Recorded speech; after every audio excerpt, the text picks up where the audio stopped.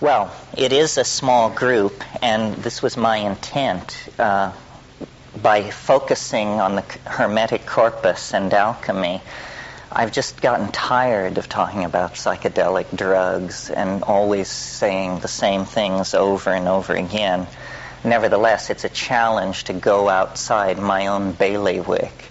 I mean, I've had an interest in Hermeticism and alchemy since I was about 14 and read Jung's Psychology and Alchemy, and it opened for me the fact of the existence of this vast literature, a literature that is very little read or understood in the modern context. The Jungians have made much of it, but to their own purposes, and perhaps not always with a complete fidelity to the intent of the tradition. We'll talk a lot about the Jungian approach, but there are other approaches, even within the 20th century. I believe, since I don't have the catalog, I'm not absolutely certain, but I believe the catalog urged you to read Giordano Bruno and the Hermetic Tradition by Dame Frances Yates. And this is, though Frances Yates' scholarship is very controversial, I think to get an overview of the landscape, her book is probably the best single book between covers. It's not pleasing to some factions, and we can talk about that. I mean, we will probably discover within the group all the strains of alchemical illusion and delusion that have always driven this particular intellectual engine. But I thought to get one book that sort of covered the territory, that was a good one to start with. Well, then I found out it's very hard to get this book. I didn't realize that because it's been sitting on my shelf for years. Richard Byrd found a reprint at the Bodhi Tree that I wasn't aware of this particular edition. So, though probably none of you brought it with you in a heavily underlined form, if after this weekend you want to try and get it, it is available. And if you can't get that edition, why, a good book search service can probably come up with the first edition, which is Rutledge Keegan Paul. I wouldn't hold a weekend like this simply to go over a body of ancient literature if I didn't think it had some efficacy or import for the modern dilemma. And some of you may know the song by the Grateful Dead in which the refrain is, "We need a miracle every day." I think any reasonable person can conclude that the redemption of the world, if it's to be achieved, can only be achieved through magic. It's too late for science. It's too late for hortatory politics. Well, it's very interesting. I mean, every ancient literature has its apocalypsis. And in the Hermetic literature, there is a prophecy. I think it's in Book 2, but that really doesn't matter. And the prophecy is that a day will come when men will no longer care for the earth. And at that day, the gods will depart, and everything will be thrown into primal chaos. And this prophecy was very strongly in the minds of the strains of non-Christian thought that evolved at the centuries of closure of the Roman Empire.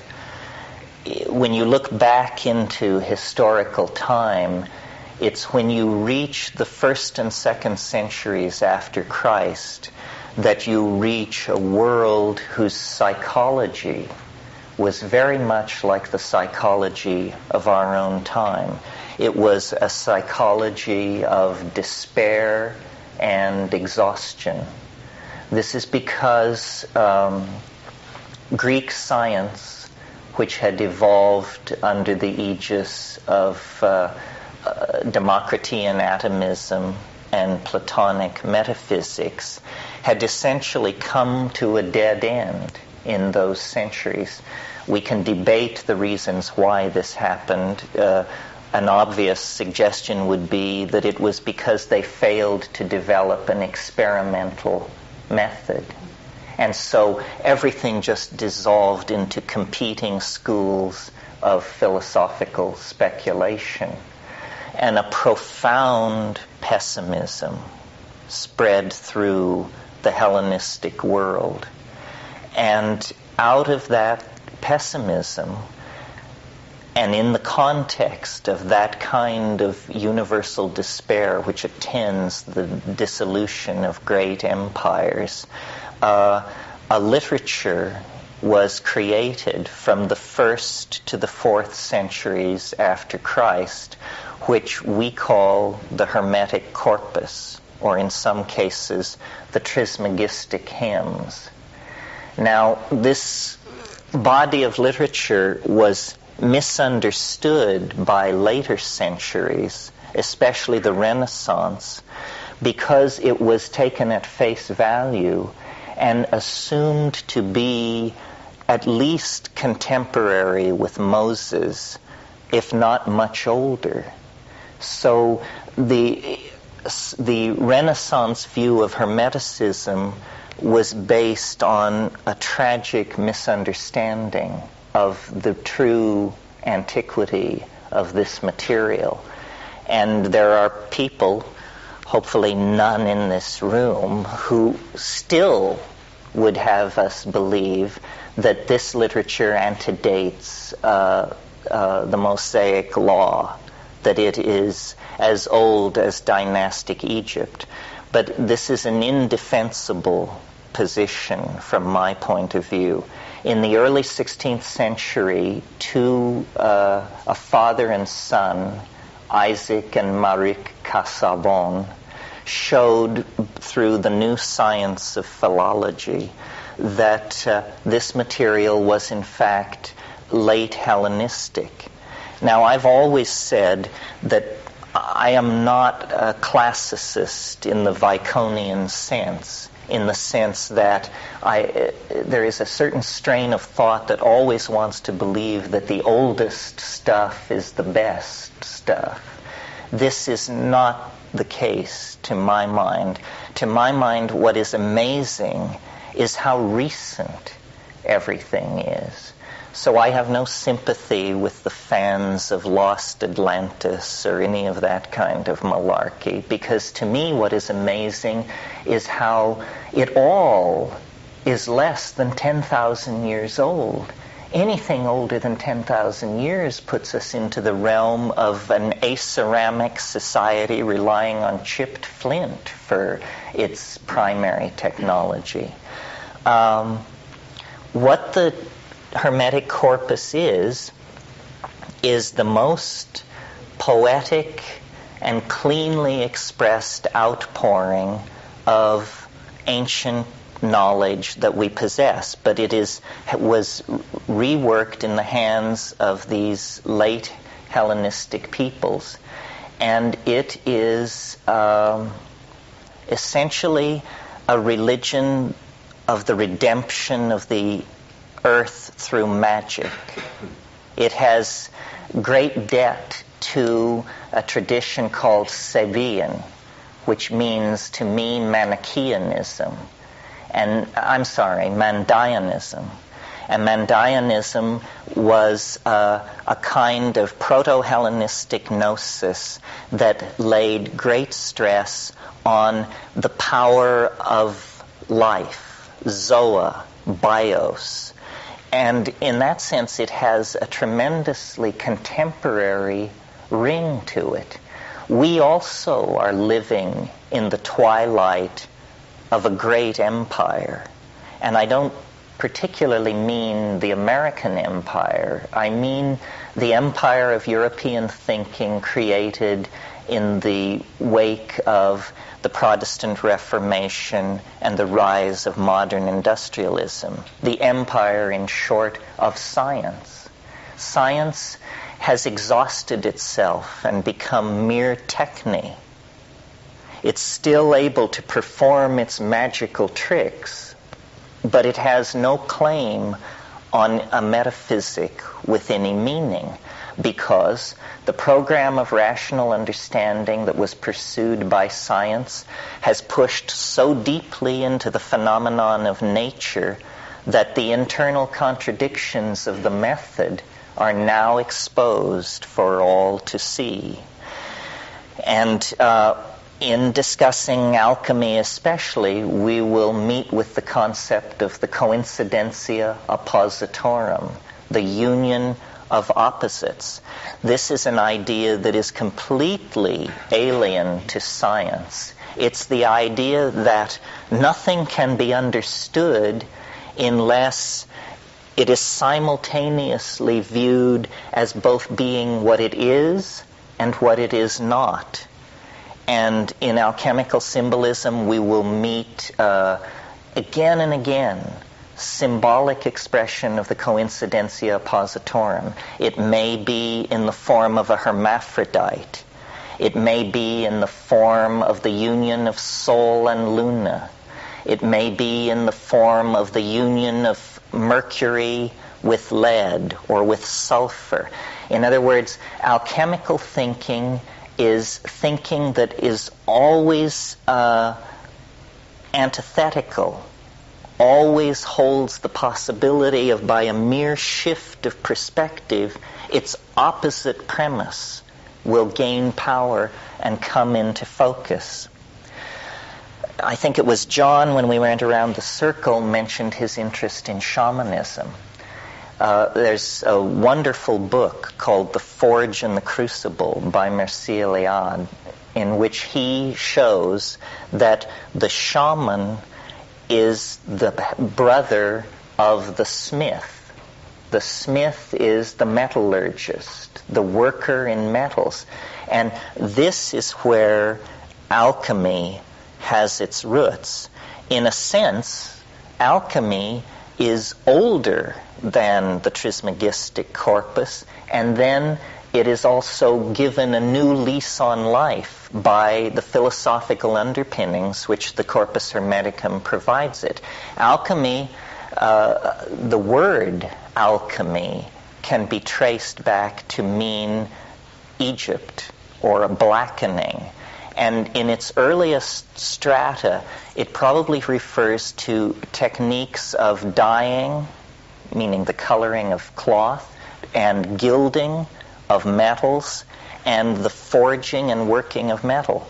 I mean, we who take this for granted have no idea how mysterious and powerful this seemed to ancient people. And in fact, it would seem so to us if we had anything to do with it. I mean, how many of us are welders or casters of metal? It's a magical process to take, for instance, cinnabar, a red, soft ore, and by the mere act of heating it in a furnace, it will sweat liquid mercury onto its surface. Well, we have unconsciously imbibed the ontology of science, where we have mind firmly separated out from the world. We take this for granted. It's effortless because it's the ambiance of the civilization that we've been born into. But in an earlier age, and some writers would say a more naive age, but I wonder about that.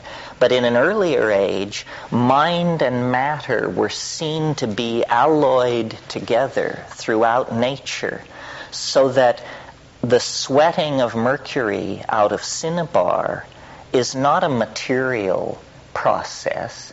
It's a process in which the mind and the observations of the metal worker maintain an important role. And let's talk for a moment about mercury, because the spirit Mercurius is almost the patron deity of alchemy. You all know what mercury looks like. It's at room temperature, a silvery liquid that flows. It's like a mirror. For the alchemists, and this is just a very short exercise in alchemical thinking, for the alchemists, mercury was mind itself, in a sense. And by tracing through the steps by which they reached that conclusion, you can have a taste of what alchemical thinking was about. Mercury takes the form of its container. If I pour mercury into a cup, it takes the shape of the cup. If I pour it into a test tube, it takes the shape of a test tube. This taking the shape of its container is a quality of mind. And yet here it is present in a flowing silvery metal. The other thing is, mercury is a reflecting surface. You never see mercury. What you see is the world that surrounds it, which is perfectly reflected in its surface, like a moving mirror, you see. And then if you've ever, as a child, I have no idea how toxic this process is, but I spent a lot of time as a child hounding my grandfather for his hearing aid batteries, which I would then smash with a hammer and get the mercury out and collect it in little bottles and carry it around with me. Well, the wonderful thing about mercury is when you pour it out on a surface and it beads up, then each bead of mercury becomes a little microcosm of the world, and yet the mercury flows back together into a unity. Well, as a child, you see, I had not yet imbibed the assumptions and the ontology of science. I was functioning as an alchemist. For me, mercury was this fascinating magical substance onto which I could project the contents of my mind. And a child playing with mercury is an alchemist, hard at work, no doubt about it.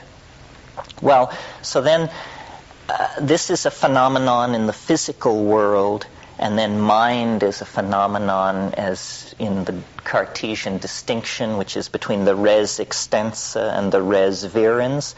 This is the great splitting of the world into two parts. I remember Al Huang once said to me, we were talking about the yin-yang symbol, and he said, the interesting thing is not the yin or the yang. The interesting thing is the S-shaped surface which runs between them. And that S-shaped surface is a river of alchemical mercury. Now, where the alchemists saw this river of alchemical mercury is in the boundary between waking and sleeping. There is a place, not quite sleeping, not quite waking, and there flows this river of alchemical mercury, where you can project the contents of the unconscious and you can read it back to yourself. This kind of thinking is confounding to scientific thought, where the effort is always to fix everything into a given identity and a given set of behaviors. Now, the other Hermetic perception that is well illustrated by just thinking for a moment about mercury is the notion, and this is central to all Hermetic thinking, of the microcosm and the macrocosm. That somehow the great world, the whole of the cosmos, is reflected in the mystery of man. Of man, meaning men and women. It's reflected in the mystery of the human mind-body interface.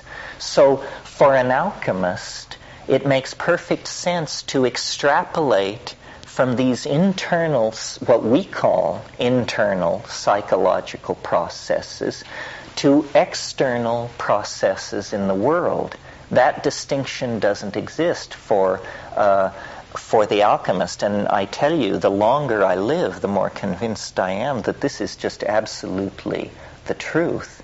The myth of our society is the existential myth, that we are cast into matter, that we are lost in a universe that has no meaning for us, that we must make our meaning. This is what Sartre and Kierkegaard, all those people are saying, that we must make our meaning.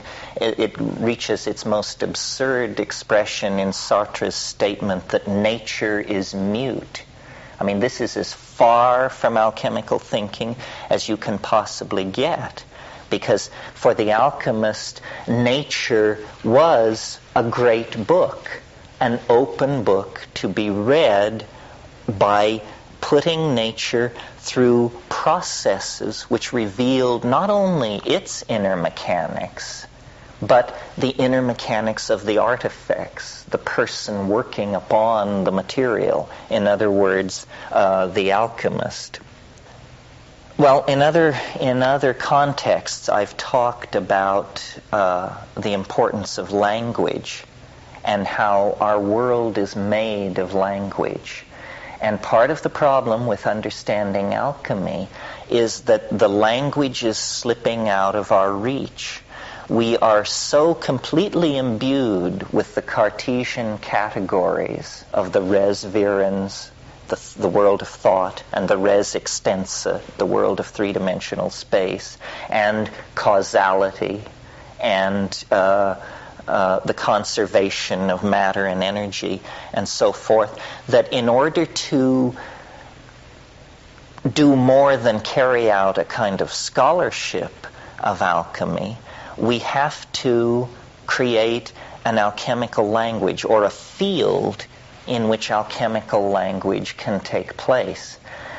Some of you may have been with me a couple of weeks ago in Malibu when Joan Halifax and I debated the roots of Buddhism. And I think Joan deserves great credit for saying that Buddhism would never have taken root in America were it not for the psychedelic phenomenon. Not that Buddhism is psychedelic, it in fact is fairly touchy about that. But Buddhism would have gotten nowhere in America had not psychedelics created a context for Buddhist language to take root. And I would wager that I would never have gotten to first base with proposing a weekend on alchemy at Esalen were it not understood that psychedelics have prepared people for the notion that mind and world can be poured together like mercury and sulfur, like the Sophic waters, to create a new kind of understanding. Because otherwise, modernity has fixed our minds in the categories of Cartesian rationalism. And so I will not claim, and do not in fact think it's so, that there was anything overtly psychedelic in the sense of pharmacologically based about alchemy. When we look back through the alchemical literature, there's very little evidence that it was pharmacologically driven. Only when you get to the very last adumbrations of the alchemical impulse in someone like Paracelsus do you get the use of opium. But it is interesting that the great drugs of modern society were accidentally discovered by alchemists in their researches. Distilled alcohol is a product of alchemical work. And then, as I mentioned, opium was very heavily used by the Paracelsian school. But what they possessed was an ability to liquefy their mental categories and then to project the contents of the mind onto these processes and read them back. Now, this is what made alchemy so fascinating to the Jungian school, because the Jungians were discovering the unconscious, and they realized before Jung's involvement with alchemy, the best material for psychotherapy to work upon was dreams, but dream and mythology, and these were the two poles of the data field that the discovery of the unconscious was working on. Well, then Jung had the prescience to realize that alchemy, which to that point, as the gentleman over here said, had been dismissed as a naive effort to turn base metals into gold. This is the first fiction that you have to absolutely purge from your mind. The only alchemists that ever tried to turn base metals into gold were charlatans, the so-called puffers, because they were called that not only for their exaggerated speech, but for their use of bellows to drive their fires. And alchemy has always had a core of true adepts, and then a surround of misguided souls and outright con artists who were trying to change base metals into gold. Now, it's interesting that science, in its naivete in the 20th century, has actually completed the program of pseudo-alchemy. You can, if you have a sufficiently powerful nuclear reactor, change lead into gold. I mean, the cost is staggering. It has no economic importance whatsoever, but it can be done by bombarding gold with a sufficient amount of heavy particles, lead. You can change it into gold. But this is not what the original intent was. In fact, when we look at the history of 20th century science, we will see that in a way it's a misunderstanding of what the alchemical goals were to be, and one by one it has done these things that were stated goals of the alchemists, except that the alchemists always spoke in similes and in a secret control language that was symbolic. Okay, now another point that was brought up was, in going around the circle, was the externalization of the soul. And what we're trying to do is, in this weekend, is study and talk about the idea of redeeming the world through magic. And how is this to be done?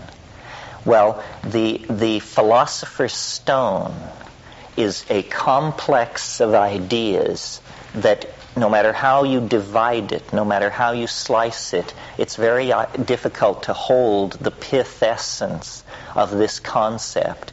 But what it really comes down to is the idea that spirit is somehow resident in matter in a very diffuse form, and that the goal of Hermetic thinking and later alchemy is the concentration and redemption of this spirit, a focusing of it, a bringing of it together. This is an idea that was common in the Hellenistic world, not only to Hermetic thinking, but also to Gnosticism. Gnosticism is the idea that somehow the pure, holy, real light of being was scattered through a universe of darkness and of saturnine power, and that the goal is, by a process which we can call yogic or alchemical or meditative or moral/ethical, the light must be gathered and concentrated in the body and then somehow released and redeemed. And all esoteric traditions, East and West, talk about the creation of this body of light. And we will not in this weekend talk very much about alchemy, non-Western alchemy, Taoist alchemy, and Vedic alchemy.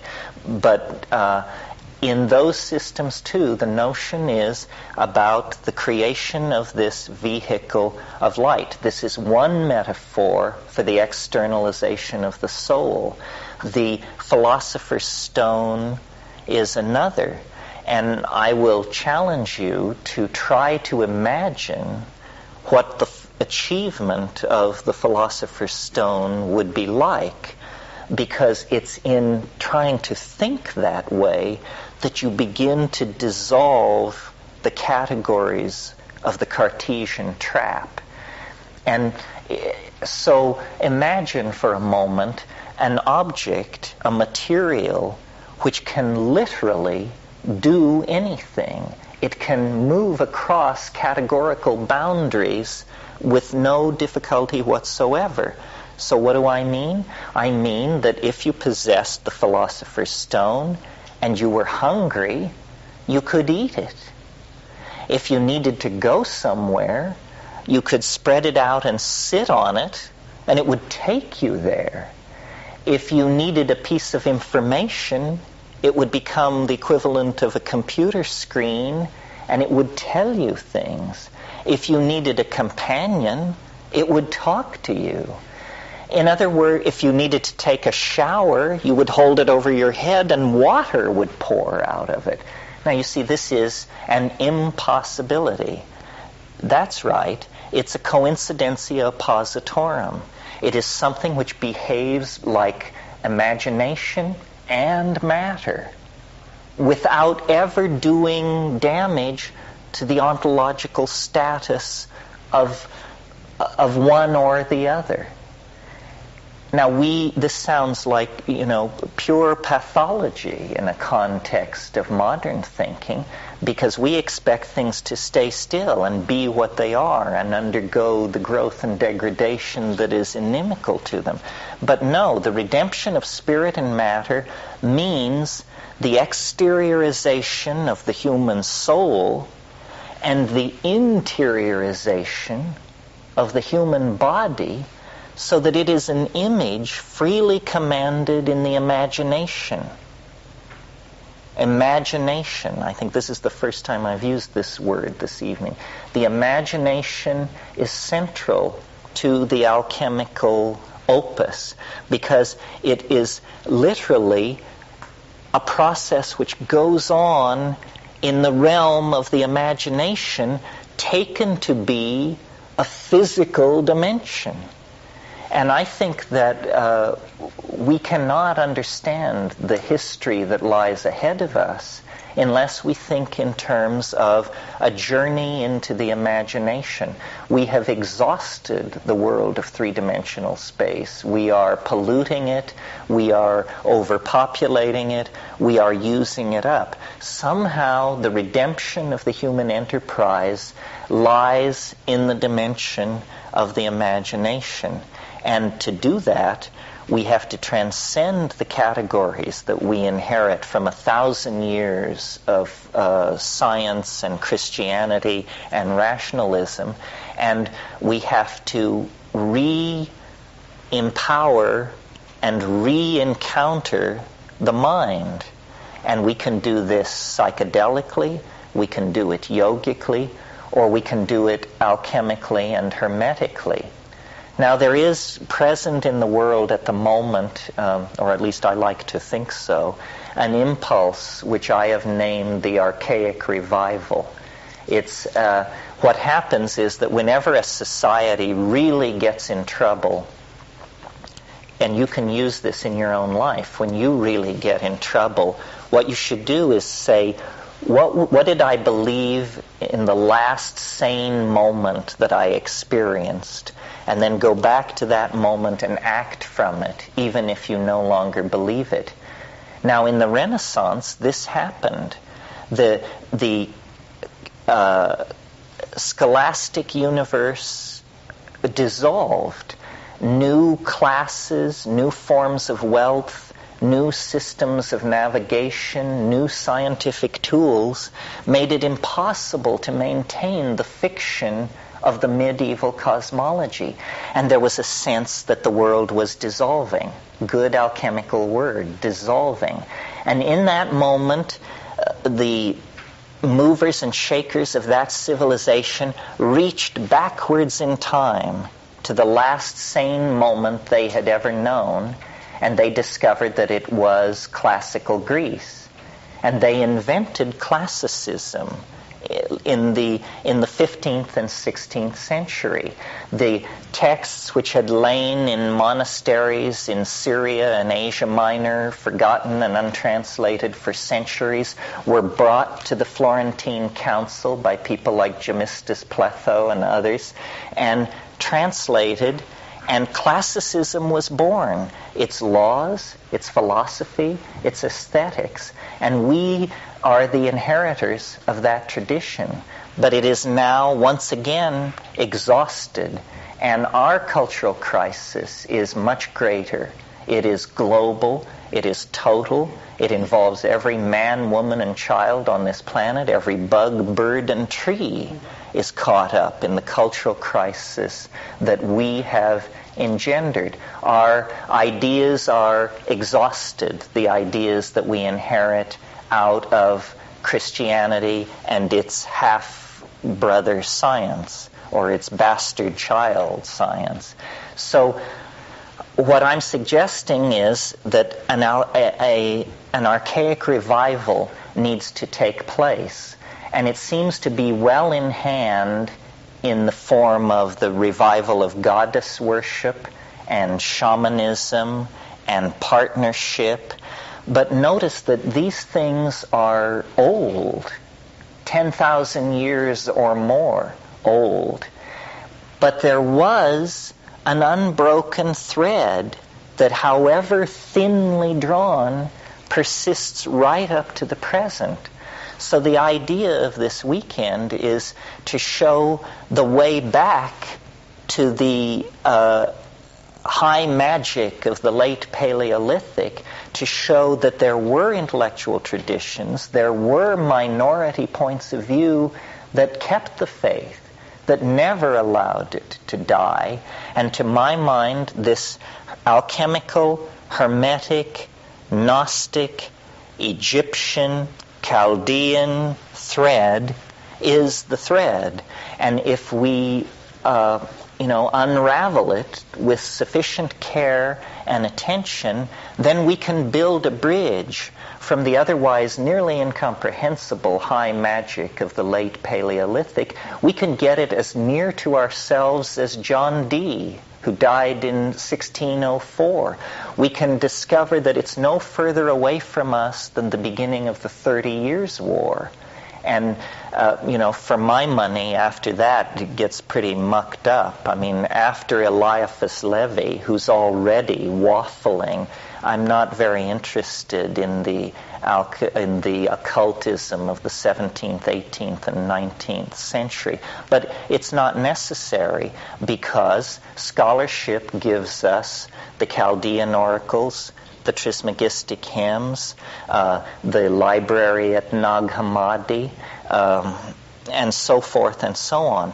So my impulse is to, in the most austere sense, repopularize, reintroduce this kind of thinking so that people can live it out. And then, step by step, we can evolve our language and evolve our understanding to make our way back to the garden, back to Eden. It's occurred to me recently, it's said that Christ opened the doors to paradise. Yes, but he closed the doors to Eden.